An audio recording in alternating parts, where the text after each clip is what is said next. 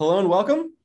Today we have a special guest speaker. It's my pleasure to introduce Jack Koenig, a staff engineer at Sci5.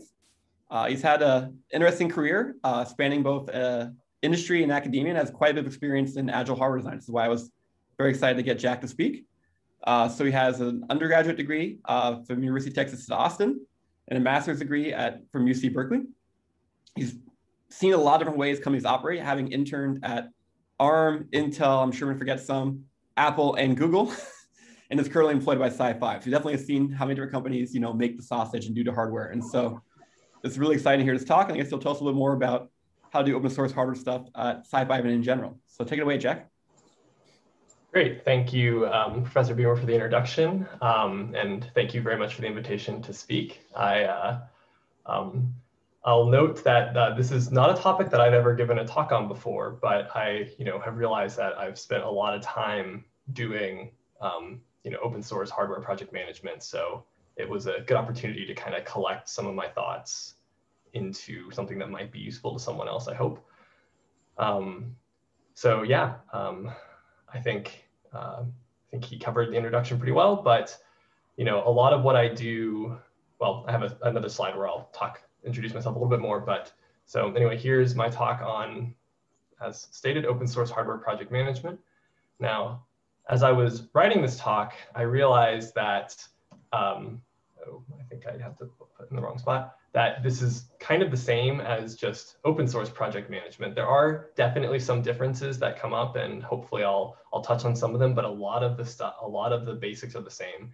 And with some of my time in industry working, still doing a lot of open source work, but some closed source work as well, I can say that it's also very similar to what you might just call project management, or at least technical project management, when it comes to how do you deal with writing software or designing hardware in any setting. So definitely the focus here is on open source, but I just want to note that a lot of this is transferable. So I think that there's valuable insights. I hope there's valuable insights to many of you wherever you end up and whatever you end up doing. So, to kind of add a little to Scott's introduction, I started grad school in fall 2014, which feels like yesterday, but seems to get further and further away every passing day. And that's when I met, not yet Professor Beamer, although he was on his way to doing what you see him doing now. And so when I started, I was using Chisel 2 in that first semester. And I know that you've taken a look at Chisel 3 throughout this semester and possibly in other classes. So hopefully it's fairly familiar to you. And then it was the next year that I was trying to use, so Chisel 3 and Fertile were brand new.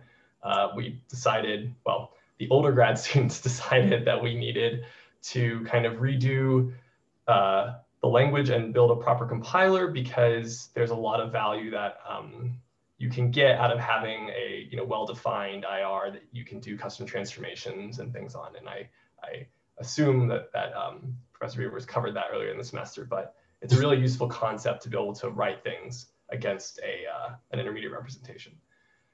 So anyway, I was trying to use Chisel 3 for a class, and it was really, really bad at the time. And so I started working on it out of necessity. But I found out that I enjoyed working on it, and I basically became a maintainer, and I've been doing that more or less ever since. So then, I started working at Sci5 part-time while in grad school, and then full-time, I guess 3 years ago now, where I still work primarily on Chisel 3 and Fertile, although of course occasionally other things, but those are my main tasks.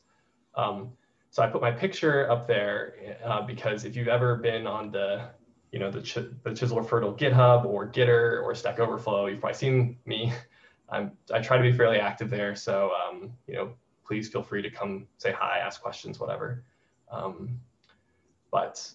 Anyway, so that's a little bit more introduction about how I got involved in these projects. I'll say that, like I said, I wasn't originally trying to work on them, but I was originally trying to do simulation, processor and SoC simulation. And so if you're familiar with the FireSim project, that was the kind of thing I was trying to build, and ended up, mostly my colleagues did that while I was developing kind of the tools underneath. Okay, so, what is this talk really about? I think I've always heard or been taught that, a great talk has kind of a story and a theme that it goes throughout. And I couldn't come up with a great story, but this is kind of like the things that I've learned or things I wish I'd known when I kind of like stumbled into being a maintainer of a moderately sized open source project. I mean, Chisel is nothing like the Linux kernel or LLVM, but, we do have people chatting on Gitter every day, multiple times a day, and a fair number of users. So I think there's enough size that some of the things that you need as a project grows, these types of problems and how you solve them become apparent as your project grows. And so I've done some of that. So looking back at lecture 20, Professor Beamer covered several things in somewhat detail that are very important that that I'm not going to cover much more, not because they're not important, but just because I think he did a good job, and there are other things that I want to highlight. But these things are very important: continuous integration, code management using version control like Git, code review, and open source licensing. These are critical for an open source project. So don't take my not covering them in depth as a sign that they're not important. The little double negative there. They're important. And there's a lot of great resources out there. I was trying to put together something about code review because I think that's actually, it's kind of an art, but I couldn't come up with a good way to present it. So I'll just cover the things that I thought that I could do a better job of. But I'll refer you back to that lecture, and please do take a look at those things. So this is taken from lecture 20, kind of helped me start this talk, which are, what are the ingredients for a successful open source project? And I think that these are great ingredients. It needs to do something useful, right? I mean, I guess technically, an open source project doesn't need to do something useful, but if you want people to use it, kind of obvious that it needs to do something that people want to use. It obviously needs to work correctly. If things are broken, people won't use them. They try it, it doesn't work, they quit. That happens all the time. And I'm going to talk more about that kind of concept later, but it's really important that you make things correct, and that requires testing. And I do want to note that testing saves you time in the long run. When you're writing something that you're going to do for a class, like thinking back to when I was an undergrad, if I were writing something for a class, I didn't really need that many tests because I wrote it, spent 3 or 4 days on it, and then never looked at it again, right? But I've been maintaining the same code base for, I guess, going on 6 years now. And you can imagine that occasionally I touch code that's very old that maybe I wrote or maybe I didn't. And if there's not a test checking that functionality, it's incredibly hard to continue maintaining it, to make a modification, or if there's a bug in it and there's no test at all, it's really hard to figure out where to start. So testing is very important for the longevity of a project. Documentation is extremely important, and I'm going to touch on that a lot later because it's probably the most important thing in a project and probably the hardest thing to do well. It's something that everyone tries, everyone does, most people take very seriously, and yet it's still very hard to do. And I can speak from experience on that. With the Chisel docs, which I think are decent but could be much better.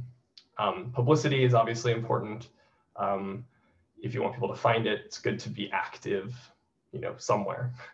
Active at conferences is good. Giving lectures to classes is a good way to advertise things. But you need to kind of go out into the world and find people to talk to and to present your work. So conferences are the best, are the normal avenue for that. Twitter. And then, of course, to be an open source project, it needs an open source license. And I think Scott covered that pretty well, I think. So I'll leave that alone for now.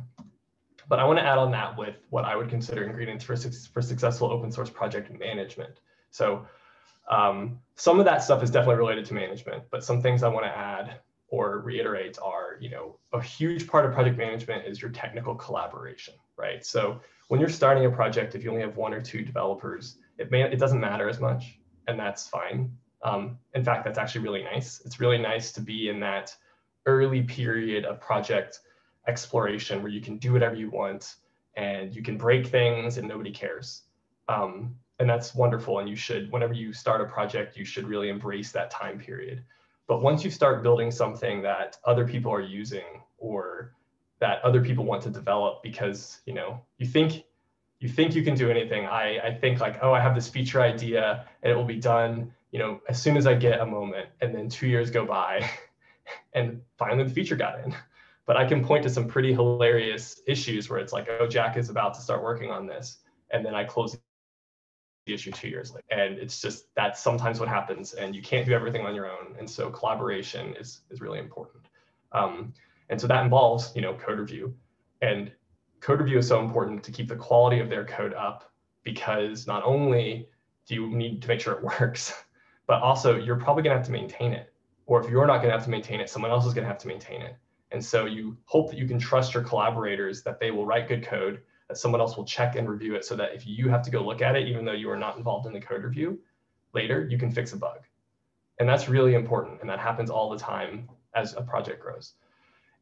Collaboration is important because sometimes you have to resolve technical disputes. I think a term that comes up a lot is bike shedding, which is kind of like people arguing about things that don't matter, like the color of the bike shed is where the term comes from. Those happen all the time. And it's kind of like, should we call this function type of or get type? Should it be a function or a method? These are the little things that I think matter a lot. Like they matter more than they should, but there are more complicated disputes than that, which is like longer term direction. Like, what should the semantics of something be? And those are, these can be difficult questions. And, you're all very smart and you're all probably right, but sometimes you're still going to lose. And learning how to deal with those disputes and still collaborate successfully with people is very difficult, but is critical in management of a project. And these all relate to managing large amounts of code over long periods of time. So I actually meant to do a line count of Chisel and Fertile and other projects I maintain, and I forgot. But I believe at last count, we were looking at 40 to 50,000 lines of code, right? I don't remember who said this, but I've heard over and over again that you can only keep 10,000 lines of code in your head at a time. And I don't know what the number is, but it's definitely less than 50,000. I can tell you that much, that I actually keep very little of the code in my head at any given time at this point. And so this means that, a lot of times when I'm adding a new feature or fixing a bug, I'm reading code that I've forgotten details about, a lot of details about. And so that's where having high quality code is really important. There are the obvious things like comments, but it's not just about comments. A term I really like is to write, quote, self-documenting code. And that really just means you try and write code as clearly as you can. You write idiomatic code for the language that you're in that makes the thing it's doing as clear as possible. And that's hard. This is what software engineering is all about. And this is what growing as a software engineer is about, is figuring out how to do this. And I think I remember when I was watching over lecture 20 that Professor Beamer mentioned something about how you want to make sure that the code in the code base is all consistent and that it's not really obvious who wrote different sections, kind of like in a paper. And that's absolutely true. And I can say from experience that was not always the true in my code bases. And I can see periods of my own growth as a software engineer where I went from like writing really bad code to figuring out how to write okay code, but then getting really excited about features I shouldn't use. So for those of you who've learned more Scala, if you have started using things like folds, they are great for doing certain things, but don't fold everything. And if you look at some of the old code in Fertile, you might find some really bizarre folds, and they're probably my fault. And that's not what you want, right? You want to write code that is as clear as possible. Okay, so related to that, that's all kind of the technical collaboration between the contributors, right? And how you keep sane yourself. But another piece that's, if you want your project to be adopted by anyone, is documentation. And I tried to go for 4 C's and I only got 3 and a D, but we've got, correct, current, comprehensive, and discoverable, right? So obviously your documentation needs to be right. And that sounds a lot easier than it is. It's actually really hard to keep your documentation correct. And I'll talk about some techniques later to help with that. But as you evolve your project, your documentation will be wrong. And it's very hard for users because they come across old documentation. There's a lot of old Chisel documentation out there. And it's problematic because it tells people to do the wrong thing. You need it to be current, right? So this is up to date. If you add new features, you want those documented. Otherwise, people don't use them, and then they never learn all the cool things you've been doing. You need it to be comprehensive. So you need to cover lots of different use cases and lots of different ways of doing things. it's great to have a basic introduction to doing something, and that's the most important piece. But then when your users do start diving into the cooler stuff they can do with your tool or your library, you need to have documentation to continue guiding them. And it needs to be discoverable. This is one that I think in the Chisel project we've struggled with a lot, especially because, like search engines may rank the wrong documentation, and we need people to find the new documentation. And so you need to make sure that people can find it. And that's sometimes easier said than done. Sometimes it's not so bad. Okay, another piece that's important are releases. I'll talk more about that in a moment. But that's kind of just like evolving your project over time. A big piece of it is community. I like to think that we do a decent job of community in the Chisel project. We have Stack Overflow for longer form questions. We have Gitter for shorter form questions. We have a mailing list for people who prefer that mechanism of communication. And then of course we have, GitHub issues. There's a lot of different ways to communicate, and I think we try to be fairly active on them, but it can be hard. Sometimes I've realized that my email gets overloaded and I miss issues on GitHub sometimes, and I go back and I realize it's been 16 days and I never answered a question, and that's not great. When you're trying to build a community, responsiveness matters, and it's not something that's like, oh, all of a sudden you're good at being responsive. It's like over time I feel like I can feel myself go through periods of being super great and responsive and then not, and this is the long haul of a project and the long haul of people being involved in the project. And you hope that other maintainers will contribute to the community as well.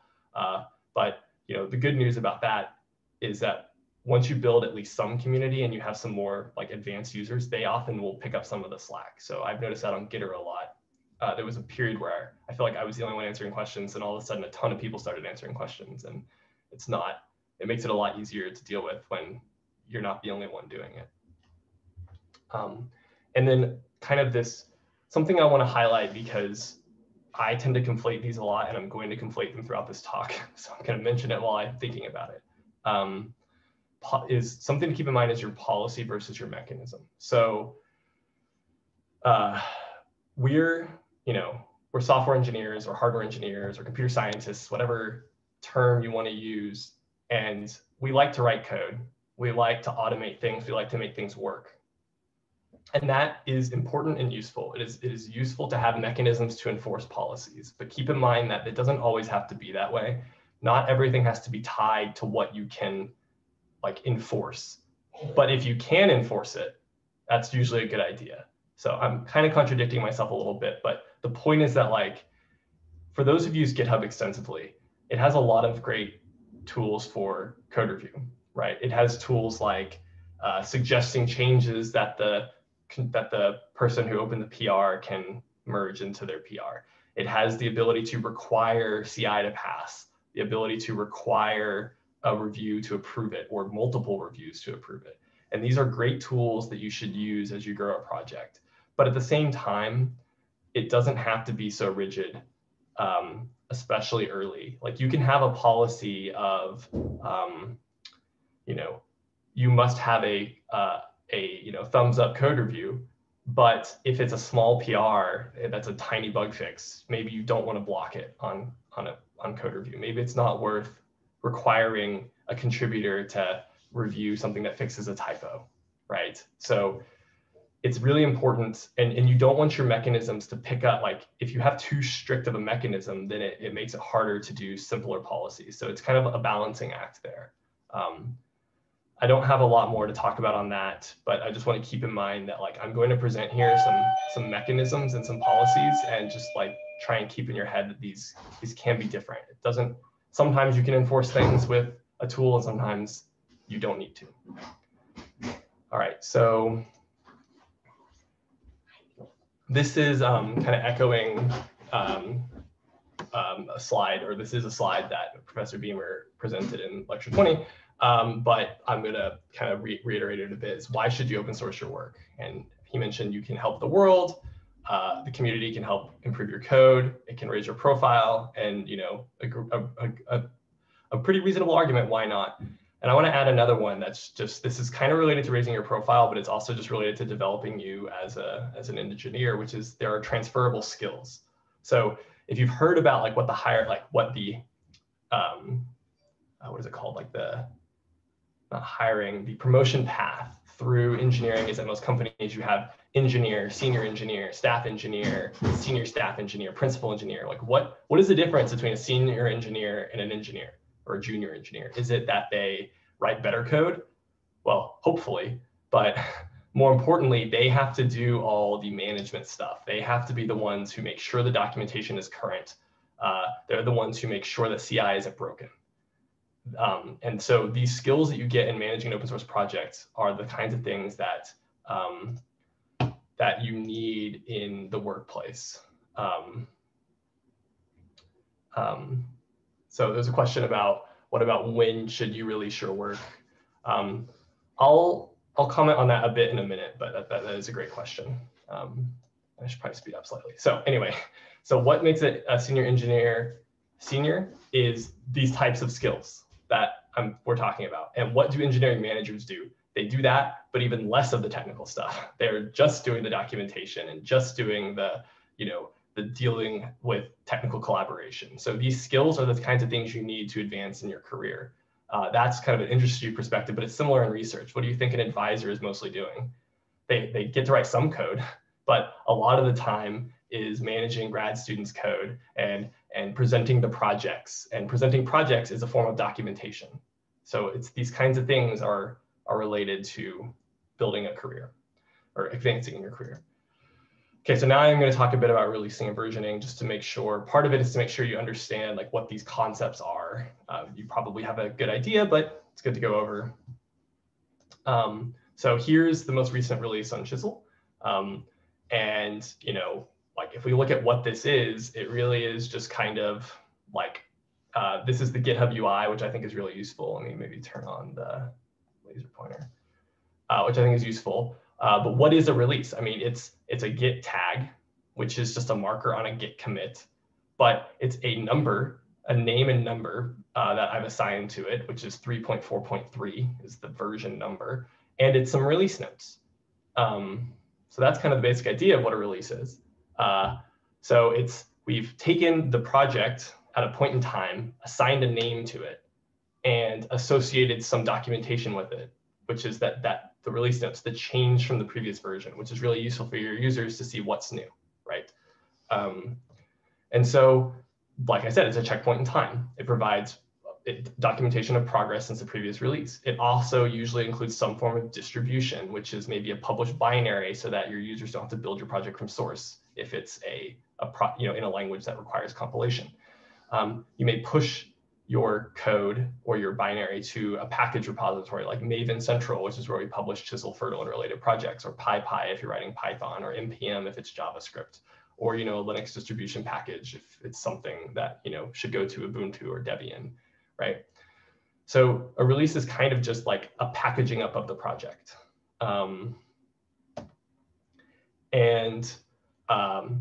A version very related to a release is basically kind of a number or name associated with the software at a given point in time. It's really useful for organizing your project because it allows you to kind of like, show progress over time for features and bug fixes and stuff. Some people, including Rocket Ship, use commit hashes as their form of versioning, but really that's not a good way to do it. It's really hard for users to reason about. There's no, what's nice in a version number is there's meaning, and a commit hash has no meaning. So commit hashes are a form of versioning, but they should only be used by developers. They're useful if you're, communicating with your collaborators, and they shouldn't really be used other than that. Version numbers provide stability, when you're like putting a stake in the ground that this version 3.4.2 will always be 3.4.2.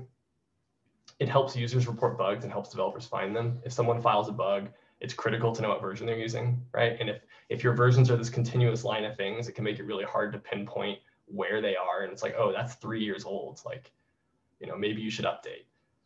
And they're used to convey information about a release. So this is that semantic information in the number. So when you increment some numbers, it may mean you probably just fix bugs. When you increment other numbers, it may mean you have breaking changes or exciting new features or both. And so that meaning is useful to your users and helps them see like, yeah, when Chisel 3.4.3 comes out, it's like, it's some bug fixes I should update at some point, but it's not a big deal. But when 3.5 comes out, like that's something I should look at, right? That's the kind of thing you're communicating.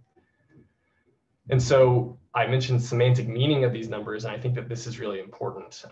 So I'm going to talk about a specific form of semantic versioning called SymVer, which uses 3 digits. There's major dot minor dot patch.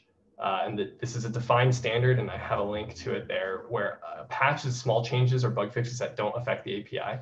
Minor releases are things that are backwards compatible API features, and major are backwards incompatible changes. So that's actually not what Chisel uses. I think we've had versioning since before any of us knew what SymVer was. We use something similar, though. I would still say our versioning is semantic. It's just not capital S SymVer, where we use epoch, which basically means ignore the first number. It's always 3 for Chisel 3.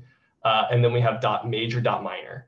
And our major meaning is the same. There may be backwards incompatible changes, and the minor can include patches as well. So any non-backwards incompatible changes or bug fixes come in the minor versions. And this is described on the Chisel website. I'm not going to go into that right now. And so I can show some versions that we've released this year or in the last year. And you'll note here that we have, so I mentioned that the second number is major. So 3.2, 3.3, and 3.4 are 3 major version lines. And one thing you may notice is that we actually have overlapping versions. So we released 3.2.6 and then 3.3.1 and then 3.2.7, right? Or 3.2.8 came after 3.4.1. And so this overlapping is something that is, useful in a more mature project. But I, recall from lecture 20, Professor Beamer said that, with your version control, you should really try to maintain as few branches as possible. And this kind of thing requires lots of stable branches. So I'm going to not recommend doing this unless you really need to.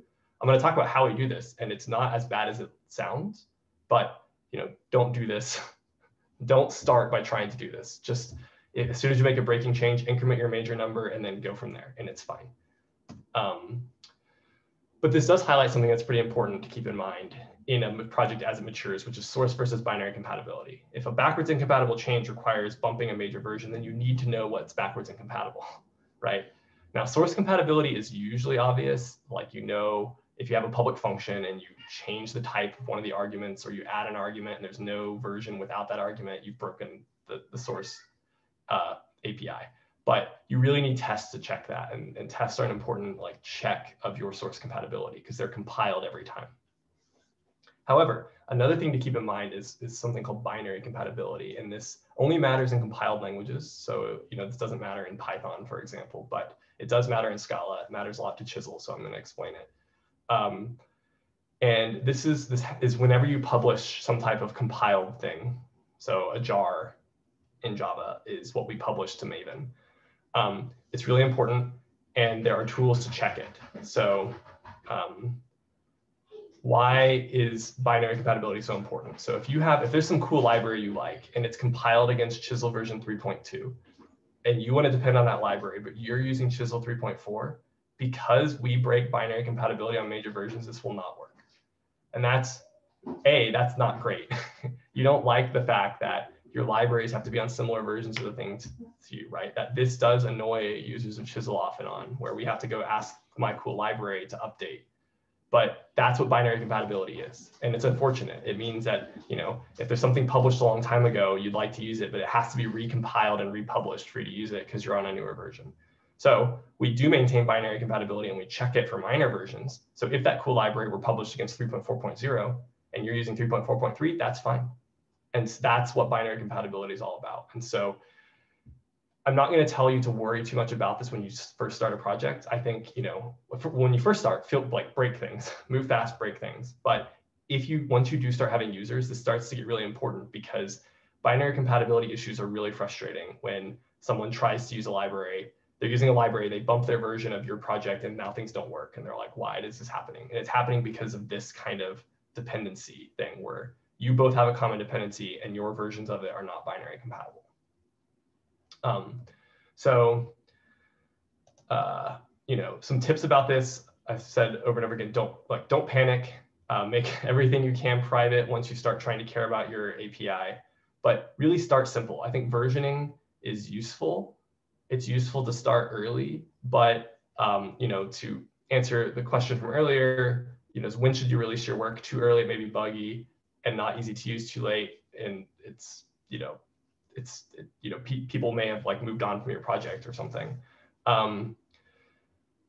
That's difficult to choose. I would say, you don't need to do large scale distribution. Like if you're doing a Chisel project, you don't need to figure out how to push it to Maven until you have people who are willing to build it from source and use it.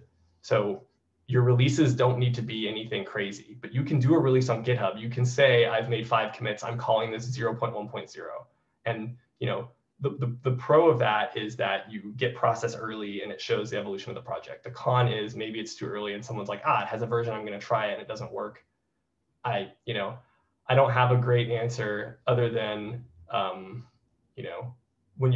if you start with a 0 point in front of it, that usually tells people to be careful. Make sure your README says this is under active development.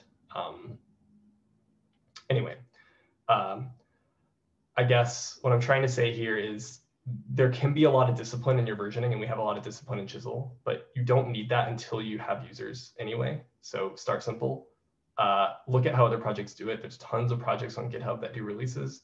And I talked about overlapping releases for Chisel. Don't do that unless you really need to. And if you think you need to, you probably don't. Think again, and then maybe you should do it when your project gets pretty large. All right. So now I'm going to move on and really talk a lot about documentation, because this is something that I think I have personally done a bad job of for a long time, and something that I think is, it's just incredibly important. So I said earlier, it's probably the most important piece for a successful project. And let me explain why.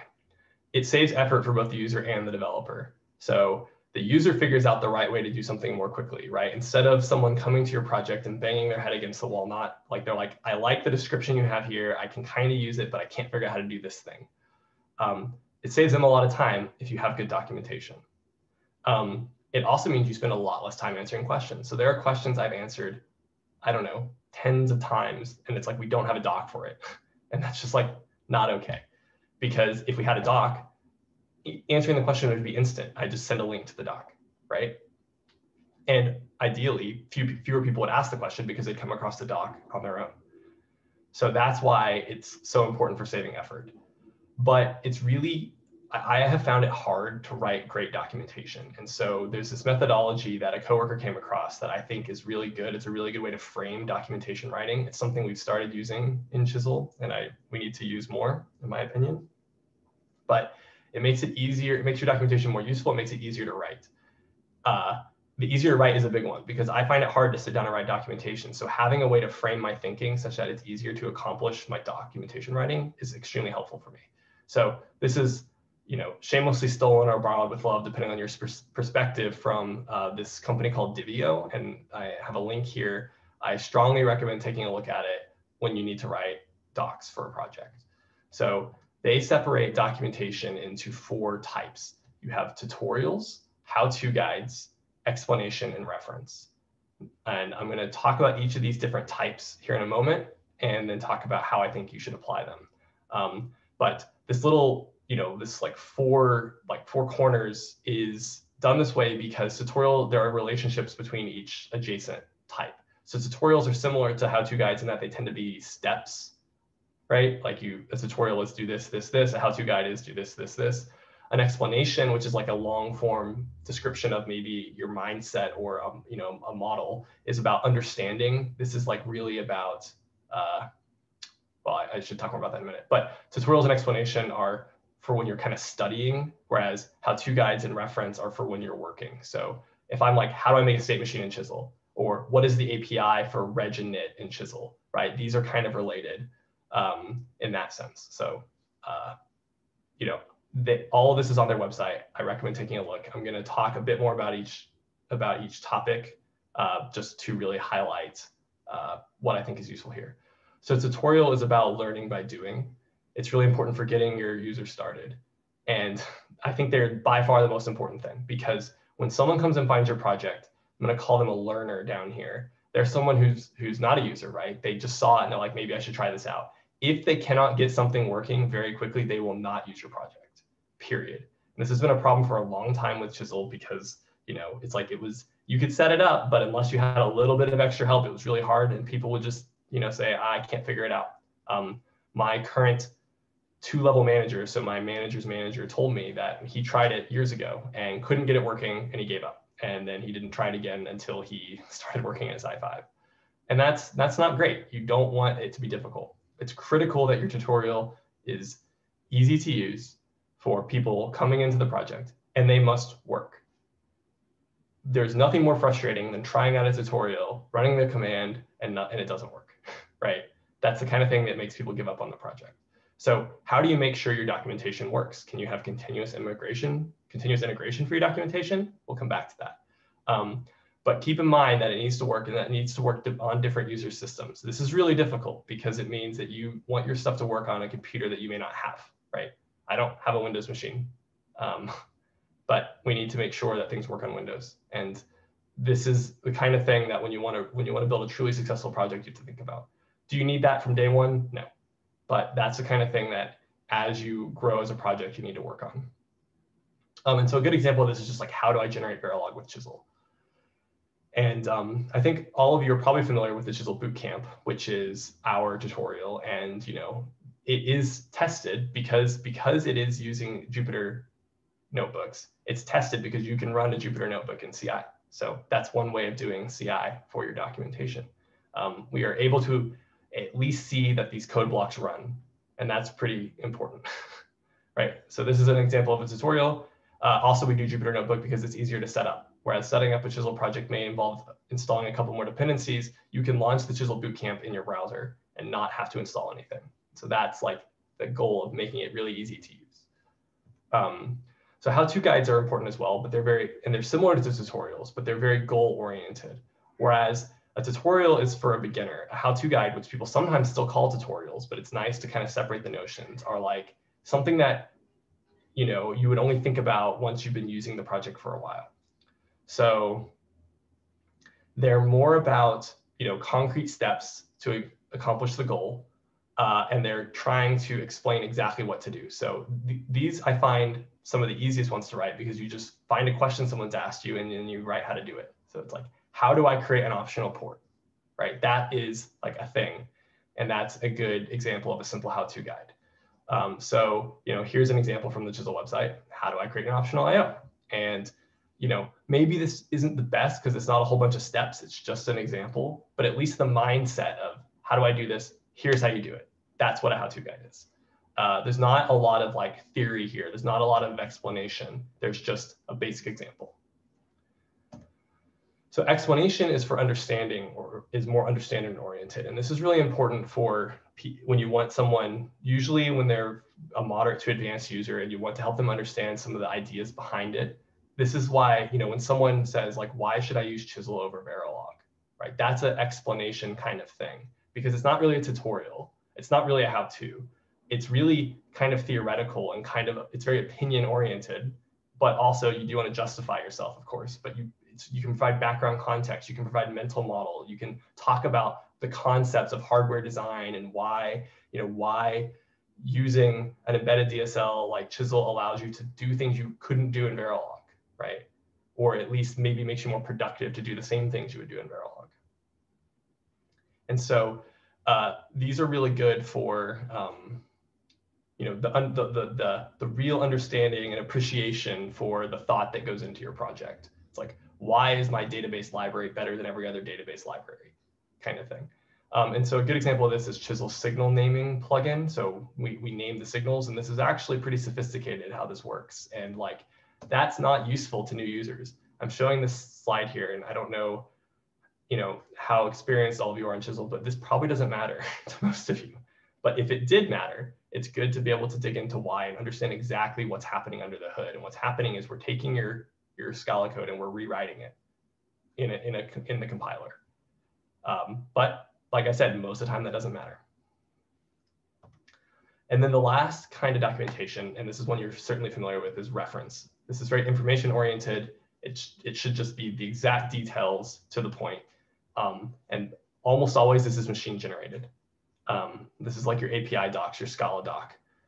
Now, it's not entirely machine generated. You do usually want to have some additional information about pitfalls, like, in Scala doc, in those comments, we can like write some text. That's useful. That part's obviously not machine generated. That's, human written. But the actual like API doc, right? Like this page is generated from the fact that we have this class called UN, right? I didn't write this. And it includes all the functions that you can call on it, including their types. And then of course, this modulo operator, that wasn't generated, we wrote that, but this is the modulo operator, that kind of thing. Okay, so I just presented that and you're probably saying, that sounds like a lot of work. I thought that you're trying to encourage us to do open source, and now you're telling me I have to write all this documentation. And the answer is like, kind of. So you don't need all of this from day one. You're definitely not going to have this when you're just starting a project. But the point of this documentation system is that I find it makes writing documentation easier. And someday, as soon as you have users or you're trying to gain users, you're going to need to write documentation. And this, I find, makes it easier to write. All I'm going to say is, like, from day one, you should include something. Describe in your README what your project does and include a tutorial. Tell people how to run something. Hello world, right? Like, at least something. And that's enough to start. That will get you your first issue file out on GitHub, which is how do I do X? But you're never going to get how do I do X if you don't have a simple tutorial. So my only advice is write at least one tutorial, and then you can save the rest for as your project gets more complicated. A nice note I want to add is if your project is simple, you don't need a lot of documentation. So when you build something large like a language, you end up needing a lot.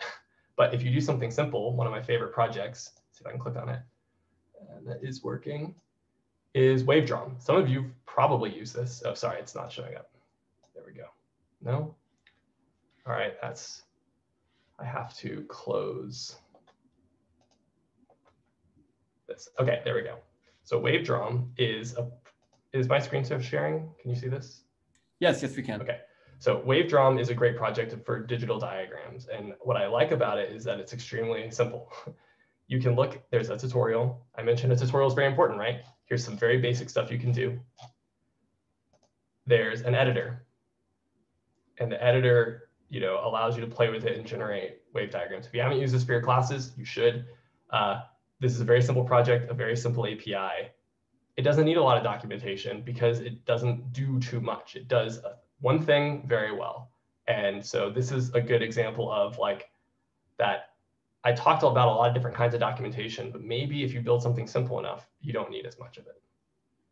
So that's just a little shout out to, making smaller projects can be very useful. Okay, so now I talked about kind of CI for your project, and this comes from a concept called literate programming, and I definitely need to speed up here. So we have what, 15 more minutes? Is that right? Approximately. We can go a little bit over for questions. Okay. Well, yeah, I'll speed up a little bit. So literate programming is a concept of writing, a mix of documentation with explanation so that your code, your documentation is actually run and checked. It's a really good way to check that your documentation is current, which I referred to earlier. It's not the same thing as API documentation. It's also not the same thing as writing comments in your code.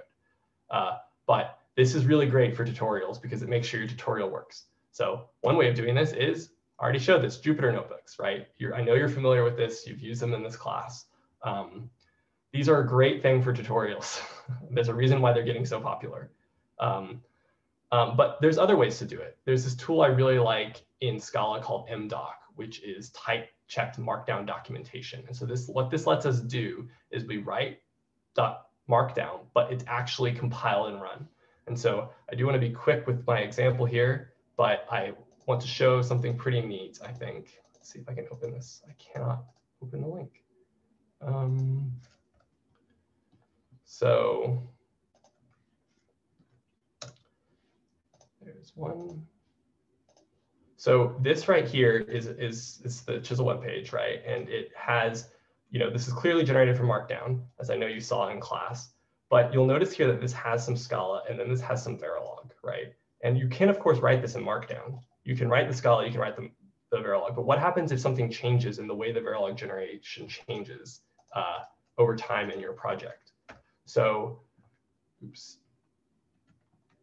So what we do is we use this tool called MDoc. And if you look here, this is the same stuff, the same exact page, but you'll notice here that instead it actually has some Scala code here. And if you look at the raw Markdown, what we're actually doing is using these identifiers. So this MDoc one makes sure that this code is compiled and run. This MDoc Verilog one is actually a custom one that I wrote to hook into that tool where it's going to compile this and run this and take the output and wrap it in Verilog ticks. So this code stays up to date with Chisel as Chisel evolves. And I think that's a really cool, we had a huge problem for a long period of time where the Chisel documentation was always out of date. And this tool has made it to where our documentation stays up to date. So great tool in Scala. These exist in some other languages. Check them out. So tips for great documentation, literate programming is a useful tool. It's not a silver bullet. It's hard. I don't have good literate programming tools for everything. I don't have a good one for project setup. I wish I had something for running installation. I've joked that we have MDoc, but we need MDocker, where I can write bash instructions and it will run it in a Docker container and make sure it at least works on some version of Linux. But I would also like that for Mac OS and Windows. And we don't have that as far as I know. But one big tip is that you want to keep your documentation current and correct is you want to empower your users to fix it. So you want to make it as easy as possible to submit patches to update your documentation. So related to a lot of this is automation. And so there's a couple XKCDs I love about this, which is it worth the time? How much time are you shaving off from a task you do all the time? Should you write a program to do it, basically? And then when you've decided that you're going to automate something, what actually happens? And you think you're going to save a whole bunch of time, and then you end up spending a lot of time working on the, you spend all your time debugging and rethinking your automation program. So I'm going to contest with this view of the world. This does happen, and this should not happen. And it shouldn't happen because you should approach your automation with the same rigor you do your regular software. This is something that I didn't do for a very long time and has really changed the way that I maintain projects. Because if you have bad automation, if your CI is always broken, if your publishing is always broken, if you're pushing releases, if your documentation generation is always broken, then you spend all your time fixing it. And you spend your time ignoring it and then finally fixing it when you have to. And it is always really annoying. So my point here is that you should, the way you write your code is with software engineering principles of trying to write good code, and you should do the same thing with your automation. Python is really common, even if you are writing your project in some other language. Many people use Python to write scripts. So I'm going to suggest if you do that, try things like MyPy for type checking. Add a little bit of safety so that when you read your Python code later, you can remember what it did. Because one of my least favorite things is when I take my old Python script and I change it slightly, and it turns out I forgot what the type of the thing I was passing. It was a dictionary of dictionaries and not just a dictionary of lists or something. It's like something is wrong, and it just crashes in weird ways. And code formatting is another useful tool to look at that I'm going to gloss over. You could try scripting in a typed language. So there's this project called Ammonite, which makes it possible to write Scala scripts, which if you happen to like Scala like I do, that's how I write my scripts these days, and it's great. My scripts are compiled and checked, and they work. And another good tip is to use other people's code. There are a lot of automation tools out there. Mergify is one that we make extensive use of in our projects for maintaining branches for long-term. GitHub Actions for CI and also for other things is really useful. And then Dependabot is another one that I'll touch on really quickly. So I mentioned how Chisel maintains multiple stable versions at once. And I said that you shouldn't do this initially, but it's actually not as bad as you think. And the reason that is because of all this automation. So what we do is every time we do a major release, we create, so when we did 3.3, we tag 3.3.0, and that's now a long-lived branch called 3.3.x. Whenever we release 3.4, we tagged 3.4.0, and then we started 3.4.x. And the point is that we don't ever make changes to these branches directly. All changes go to master or to a development branch. And then we use automation to backport changes. So if I have a bug fix that affects 3.3, then I can automatically have a backport created and merged to make sure that that change happens not only on master, but also on that stable branch. And so this process allows us to maintain multiple versions at the same time with relatively little effort. It's not zero effort. If it were zero effort, I'd say everyone should do it, but it's much lower effort than it was before we did automation. We used to have an engineer at Berkeley doing this work as his job, and it was a lot of work, along with many other things, but he spent a lot of time doing this, and over time we managed to slowly automate it, and now it tends to work pretty well. Looking at time, I had an example, but I'm going to kind of gloss over these. I mentioned this basically. You open a PR, CI runs, it gets approved and marked for backporting. A bot called Mergify will backport the PR. CI will run again on that branch. If that passes, it will be merged. So all of that happens, and all we did was one code review. And it's really cool when that works. I want to note we have a similar thing for the website where every night the website checks to see if the documentation on the different repos has been updated. If it has, then those PRs get made automatically. If they pass CI, they get merged automatically. If that happens, then master is pushed and CI runs again just as a final check. And then if that passes, the website is pushed. And so if you make a documentation PR to Chisel, I'll review it. I'll mark it for backporting to the stable branch because that's where documentation is currently hosted from. And then multiple bots will handle this process of taking that change from your one PR to being hosted on the website, but it's all done automatically. So I would normally spend more time on that, but I'm running a bit low. So another important concept is governance. As your project grows and matures, you need to formalize your processes. This is something that only matters when your project gets big. So don't worry about this right now. But if you do ever get to the point where you have lots of users, and you want this project to, maybe someday you lose interest in it and you want this project to continue and people rely on it, that's when you need to formalize your governance process, and you need to figure out what are the policies for getting new maintainers. And you probably want help. That's a really big thing, is that this is hard to do on your own, but there are organizations that will help you with this process. And so just to call a few out, Apache is a very popular one. Chisel and Fertile, you may have seen, are part of Chips Alliance, which is under the Linux Foundation. That's been really great for helping us with this process. And then another one that I think is good for hardware specific projects is FOSSI, the Free and Open Source Silicon Foundation. So talk to them as well. But again, this is something much further down the line. Usually once you have a stable project, you've been doing releases and you just need to figure out how to maintain it longer term. And what are the benefits of governance is, our conferences are hosted by Chips Alliance now, and that's great. Like, it's so much, like, I don't have to do a lot of work to host a conference. We get to stick with the technical things, like maybe figuring out what talks are going to be accepted and what the schedule is going to be, but I don't have to call a vendor to host it. I don't have to call a vendor to provide food. I don't have to figure out where the money's coming from, right? These are things that come from joining a larger organization to help you with governance. So this is the kind of thing you do when you get larger, but it's pretty nice because it allows you to host your own conference instead of just going to other people's conferences to talk. So that's pretty cool. And so with that, I'll go to questions. Yeah, I ran a little longer than I meant to, but we still have a few minutes. Thanks for a great talk, Jack. Let's take some questions. I guess you can see the chat, so we'll let you choose those as you go. Yeah, so so we have a question from Jason. How often are APIs broken during updates? In the spirit of agile development, I'm constantly revising my code base. If I spend a lot of time solidifying interfaces, then I'm not coding. That is true. Do you have advice for handling this trade-off? Assuming the code base matures, there will be less major changes. Yeah, I think that assumption is correct. I think, so agile design is great. It's what this class is about. It's really nice to be able to develop quickly and ship things.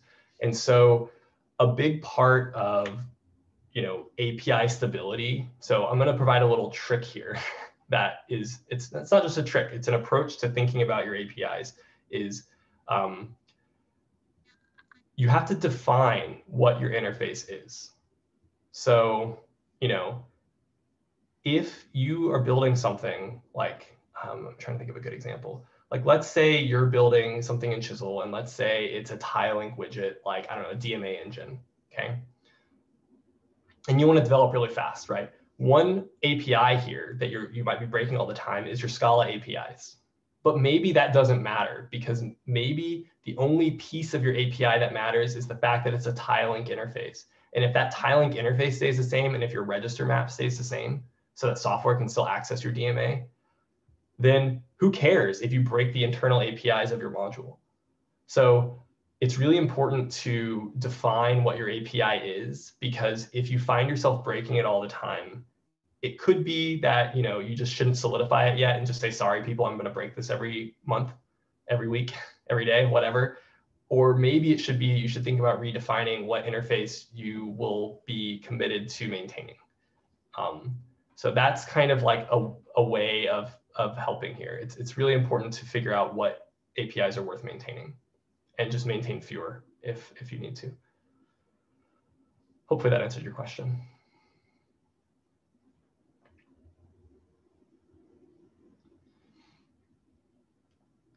Unfortunately, I don't have that luxury, and Chisel everything's an API, so we have to be really careful, but you have that luxury, so take advantage of it. I have a question while someone else is thinking. I thought the automated backporting was pretty neat. I don't think I'm familiar with that technology. Does that ever go wrong, or do you ever do change your code in ways to make that process more smooth? Yeah, that's a great question, and it absolutely does happen. So I'll just pull up my example, actually. So here is a PR. Well, this one won't show it going wrong, but this will show the point. So here is a PR, and kind of how we do it is we use labels. So this please merge label tells the bot to do the merging, and this backported label is something that the bot puts on there to tell us it succeeded. Sometimes it doesn't succeed. That's pretty rare, but there are bugs in the automation tool, and sometimes that never shows up. That's a good hint that something went wrong. What the bot does is really cool. We use Mergify. They have great documentation, by the way, so check it out. Lots of good examples. Very cookbook and tutorial oriented, and I think those are very important. But it will, not only do we have it merge the commit, this isn't that important, but it's nice, but it also will open up the backport PR, right? So this opened this PR. When it opened the PR, it put on a label. It waited for CI to pass, and then it merged it, right? So how can things go wrong? Well, a pretty simple example of this going wrong is on Fertile, where you can easily get backport conflicts. So let me show you a bad example of doing what I'm talking about here. So there's a whole bunch of open PRs on Fertile where we created a backport, but there's a code conflict because the code changed too much, right? And this is where I said the cost is low, but it's very much not zero, because if you want these to get merged, you have to go fix them, right? Now, some of that can be, sometimes you just say, who cares, right? Maybe it's an old enough version that maybe instead of bothering with the backport, I'm just going to close it. And that's probably what we should do for a bunch of these, just close them. Some of these are bug fixes that we would really like to get merged, though. So that's why we kind of leave them open, even though I would argue that's bad practice. But anyway, it does go wrong. And if you look at some of these that were merged, sometimes we have to, if I can show an example of fixing it. This one had some conflict. Someone came in, rebased it, like cleaned up the conflict, and then, or it failed CI actually, and then they fixed it, and then it merged. So anyway, yes, it does go wrong sometimes. Question, how do you feel about Simver after using it for a long time? In my experience, the minor version can end up growing pretty quickly if you actually increment it every time you add a feature. Yeah, I think that's right. And, if you ask the Simver purists, they'll say, who cares? I think there's a bit of a human nature. So minor version enough, but imagine major version, right? Imagine if you are breaking APIs a lot and you go from version 1 to version 52 in a year, right? Some people, like I do feel as a person that feels weird. And so I totally share this, like, I don't know, it feels strange to me, but, at the same time, what's really nice about it is that version number tells someone a lot of information. And so, the minor version may end up growing very quickly, but if you're very strict with your Simver and you do mean just the minor version, then your users should know that if they were using 1.1, that 1.42 still works for them. So that's kind of cool. And so rather than, because an alternative approach would be, okay, let's group all these changes into another major version. And so instead of going from 1.1 to 1.42, you went from 1.1 to 2.0. But that 2.0 now says to someone, maybe my stuff doesn't work anymore.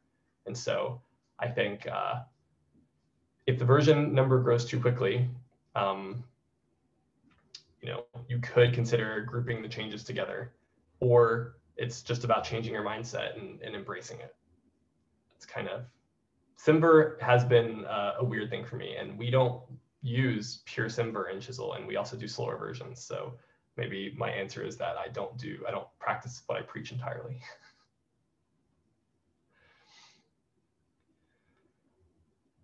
One question which maybe you can decide how fully to answer. So this term, we've had students, coding a lot with Chisel 3.4.3. Do you maybe want to mention anything coming down the pipe that's exciting for 3.5 or beyond? Yeah, absolutely. I really wish I had, I thought about making some extra slides of this cool feature I'm working on, but I didn't. But some things are small. One is, I showed an example earlier of bundle literals. Let me see if I still have it open somewhere. I can just go to the website. So bundle literals are a cool feature, right? And I don't know if any of you have used them, but we have some in our test cases. I think you're definitely eager for how this is going to evolve. Excellent. So we have added vector literals, or vec literals, because those were obviously missing. And so now you can have vecs of bundles of vecs. There's still more improvement needed. Yeah, woohoo, agreed, finally. There's still more needed. I think we still annoyingly as you went doesn't work on a literal, and that's just my bad. If someone wants to help with that, I'm happy to advise, but I should just do it. But that's one thing that's really neat. Another one that I'm pretty excited about is Scala 2.13 support. So for those who are less familiar with Scala, they, similarly to Chisel, break binary compatibility on their minor versions. So Scala 2.12 code is not binary compatible with Scala 2.13 code. But Scala 2.13, we're on kind of an old version of Scala at this point, and 2.13 adds a lot of great features. It's a lot faster. It's I think Fertile runs 25% faster, despite the fact that some of the data structures say it should run slower, but it actually just runs a lot faster. So that's pretty cool. And there's a lot of new APIs that I really like in Scala 2.13. So that's exciting. Another feature that I'm working on is something called Data View. And this one is kind of a more advanced feature in that, if you don't know why, it's one of these features where it won't matter to most people, but under the hood, it's really powerful, if that makes sense. So I'm still cleaning it up a little bit, but what Data View lets you do, maybe diving into the code is not the right answer here.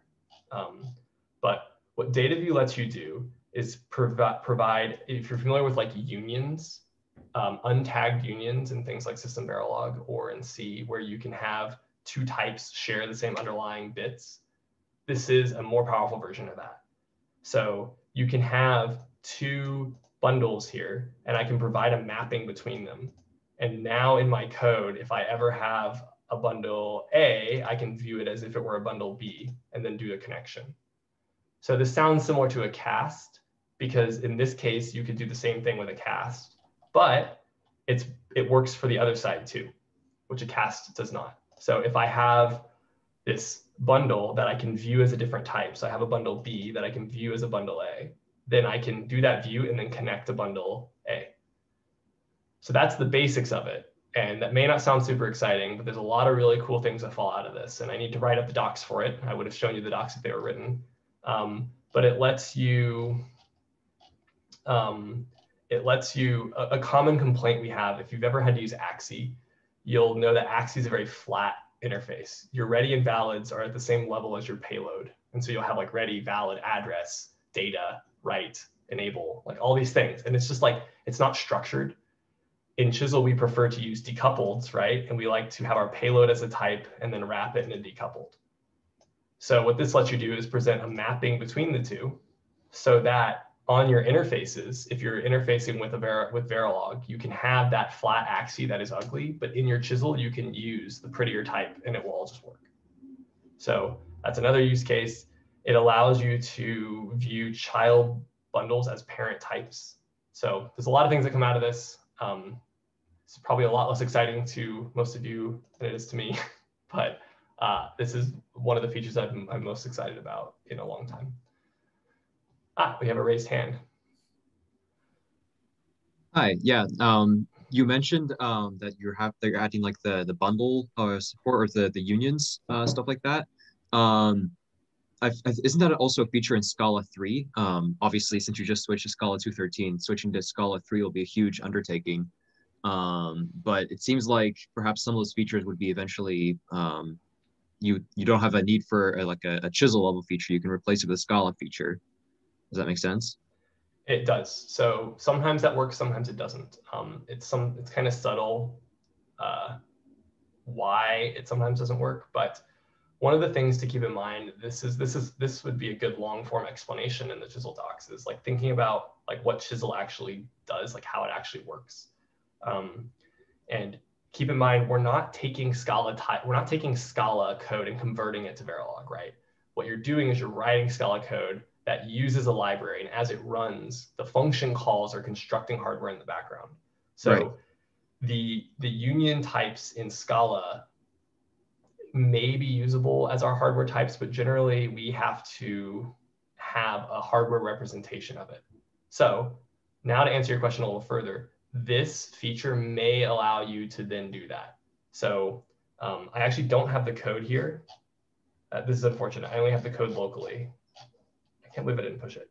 But a really common request in Chisel, let me open a SCSI just to show what I'm talking about here.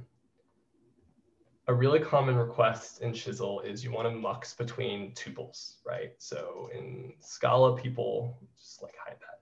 In Scala, people like to write something like, you know, val yz, right, equals mux, some select a, b, c, d, right? It would be really nice if you could, these are Scala tuples, right? Kind of like the Scala union that you mentioned. And you would like to be able to mux between them. But in Chisel, mux requires what's passed to it to be data, something that we understand. So what data view lets you implement is it lets you implement a way to view this tuple as if it were a data. I see. And then I can now mux between them. And it would do the right thing. So that's another use case. So it's not that the Scala union necessarily gets us there, but this feature now is an underlying feature that could make it maybe work, if that makes sense. With the data views, could you use like a mix-in so the user could just write this Scala chisel code the way it makes sense to them, and that like casting and invocation of the data view happen automatically? Is that possible for like a mix-in under the hood? Yes. So, you know, here in the test cases, I'm using all casts. In some of these cases, the casts will, like this explicit cast will be necessary. But for the case of like this mux thing, you don't want to have to write this. This would be really dumb. Whatever, right? I'm not going to make you write that. So I can provide an implicit conversion and an import that will see that you're using a tuple of two datas and say, I know how to turn that into something I know as a hardware tuple, and then it will just do it under the hood. Great, great, super neat. On both sides too. So this side is not that hard. I could do this side a long time ago. This side was the hard side. How do you do it and make it connectable? That's the trick. That'll be cool. That'll be really cool. I'm pretty excited about this. I do think that this is one of these, this is like a primitive that has a lot of applications. And so it's kind of a Swiss Army knife. So I need to make sure the documentation is good and clear and use all of those tips that I just gave you all in doing so. Great. Yeah, no, we come across this where we kind of have these construction scenarios where we're building things that are Scala classes or functions that aren't quite full-on modules. And when we start passing around bundles and creating bundles, how do you deal with this? You can wrap the return in a wire and then assign to it. But I mean, keeping things in Scala land longer might be nicer in some cases. Yep. And that is, data view allows you to view anything as a data with a minor caveat, and that'll all be documented. But you have to tell Chisel like that your thing has data inside of it.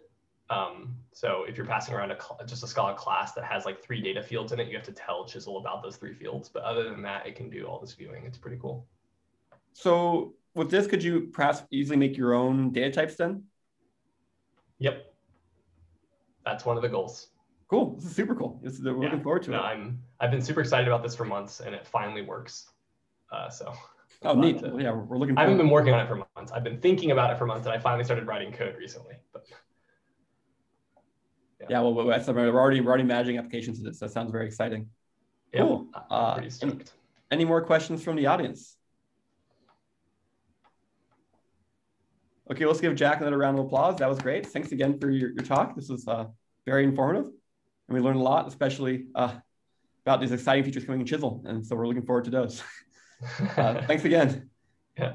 Thanks a lot.